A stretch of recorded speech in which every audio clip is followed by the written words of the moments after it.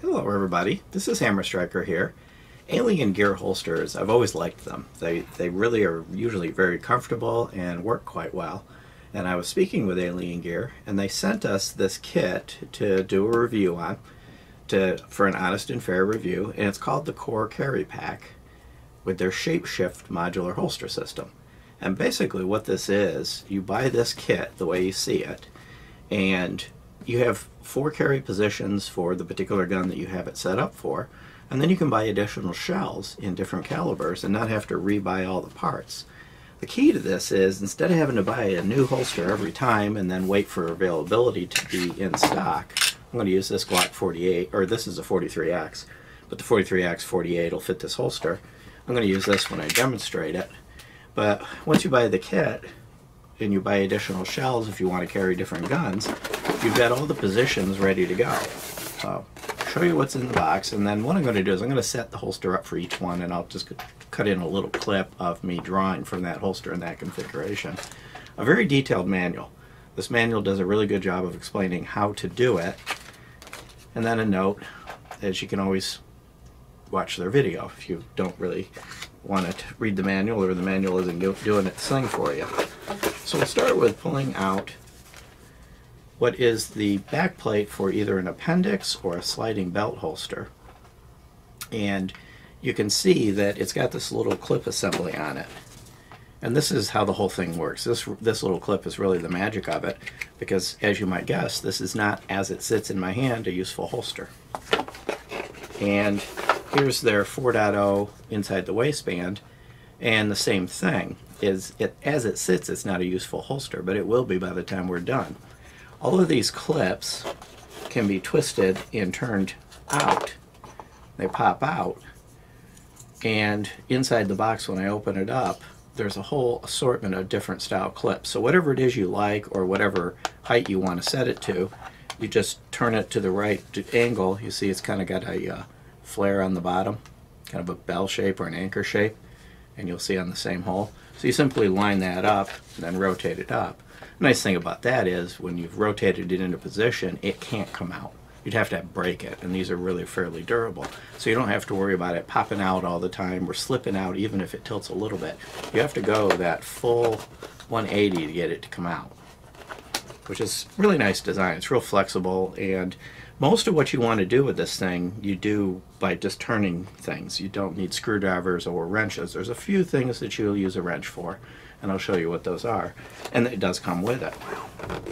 So inside the box, if I flip up this little thing, you've got all of the clips. There's J clip, D clip, C clip, whatever type of style clip you want, you can use on anything that uses the clips, any of the pieces that use the clips. It comes with 2 different style paddles. It comes with this really small, lightweight paddle that you can clip on either your belt, or you can clip it under your pants, around your waistband, and then a belt through, so the belt would go through this, and this would sit up against your body. This is the one place you would need to use a tool, because you need to take this little turning adapter and mount it on here. That's really the only thing that I saw so far that I needed a tool for, with the other possible exception of this thing. And I'm going to pull it out. I know you can't see what I'm digging at, but this you can mount on a surface, under a desk, a console of a car, wherever it is you might want to mount a gun. You mount this thing, and then when I get to the shapeshifter assembly itself, you'll see that it would go into this socket here, and this is the retention for it. And it comes with all the parts you would need to mount it on a wall, through drywall, wherever it is you want to put this. So you've even got a place to mount your gun, let's say on a bedside or at night. So continuing on, there's clips that you'll use for belt loops in a couple of different positions. And then the main event, and this is the point where I'm going to put the box aside, and I'll pull the parts out of it as I need to while I'm going through creating the different holsters. But here's the shapeshifter assembly, and it's shaped like a gun. And I can put a Glock 48 in it, because they're 43X, that's what I happen to have. I keep saying 48. It has thumb retention, but the thumb retention is not the retention that necessarily keeps it from coming out. I can hold the thumb down and the gun still won't fall out because there's adjustable retention right here. You turn this little screw, you turn it clockwise, it increases the tension, and counterclockwise, it decreases the tension. And don't worry, you don't need to buy a tool for that. These little clips actually suffice as the tool. And it's got nice distinct clicks when you adjust it. So in the different modes where this may not be in play, depending on how you're setting this up, you may not have this in play. Even with this held down, the gun won't fall out, but unless you hold it down, it'll lock it in place. That's kind of important on the outside the waistband setups, where the gun's visible, it could actually be grabbed by a perpetrator. Unless they get that thumb grip on it and push that lever, it's not going to come out. It gives you time to react to what it is that's going on. So the first thing I'm going to do is I'm going to set this up for the 4.0 inside the waistband, and I'll show you how you draw from it.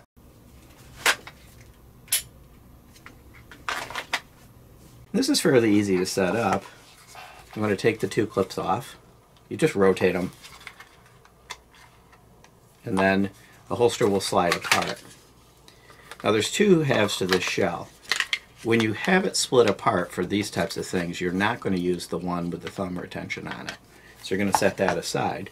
But don't worry, you still got retention from this adjustable retention piece here. And there is a piece that I need to retrieve from the box. Oops, it's right here. This is the trigger guard. And this is what goes on to make this a complete holster and also retain the gun. So you put this piece on. Got to line it up correctly. Actually, I got it backwards. If I do it correctly, it's actually easy to do. There it is.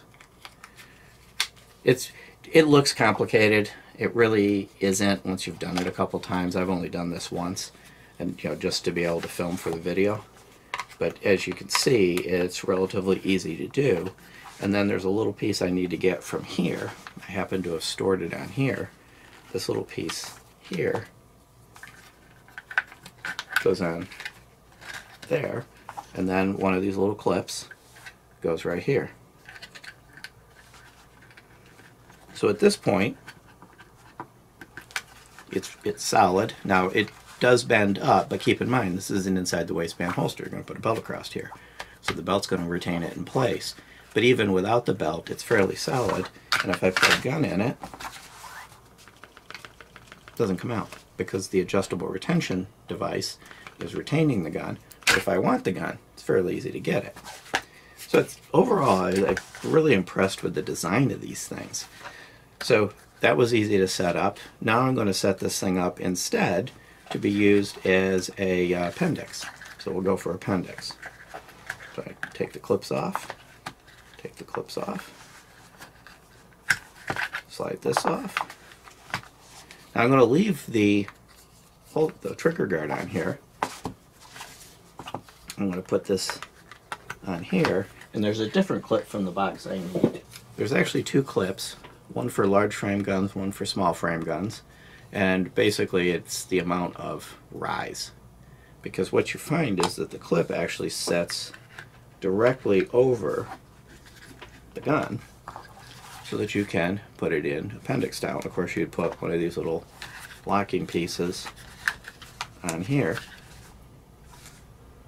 and lock the gun in place, and now this is set up for appendix. Drop it in and go. I'll show you. Now that's not the end of the usefulness of this little backer piece, because if I take it partially apart, remove this clip, and remove the trigger guard, because I can replace it with this trigger guard that also happens to have a belt loop on it.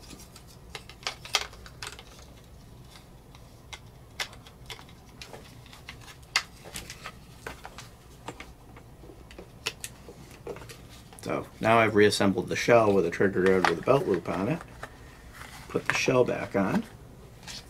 Put this other belt loop on there in place of the arm that went over it. And there is a clip to put in right here. You want to make sure you do that. It's a real pain if you got bigger fingers to get in there. This is the only one I found a little difficulty with, so for the purpose of the demonstration I'm not going to put that on, but you would put one on to use it. But now you can use this as an outside the waistband slide belt holster, a little lower profile than the other parts. So this one actually kind of performs two functions and is kind of useful for that. And let me show you a drawing from it.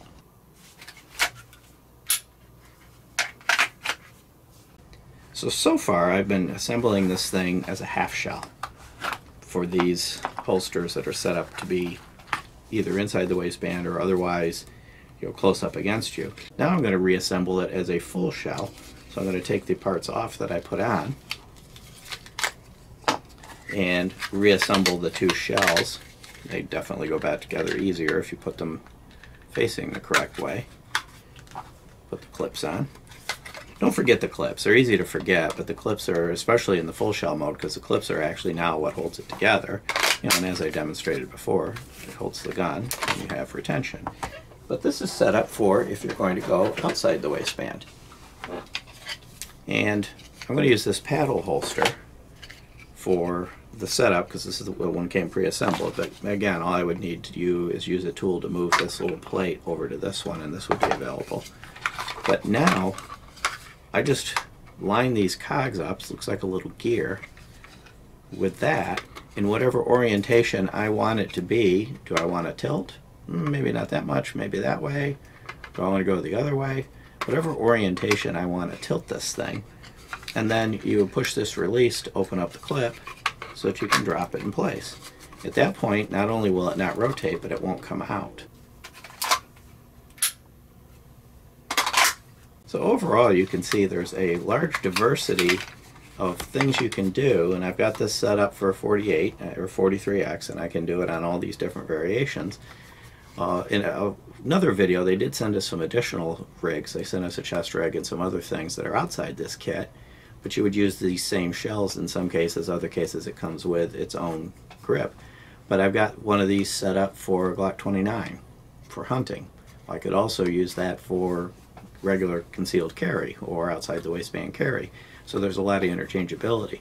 So we'll do a follow-up and show you how this can play into all those other things. And you can buy these shells to set up for the different guns that you may want to carry in the different positions you want to carry, and not end up with drawer of holster. You buy the kit, and then you just buy the extensions, and you're pretty much good to go. So thank you, Alien Gear, for sending us this kit, and the one we'll show in another video. They're really an impressive setup of really good high quality holsters.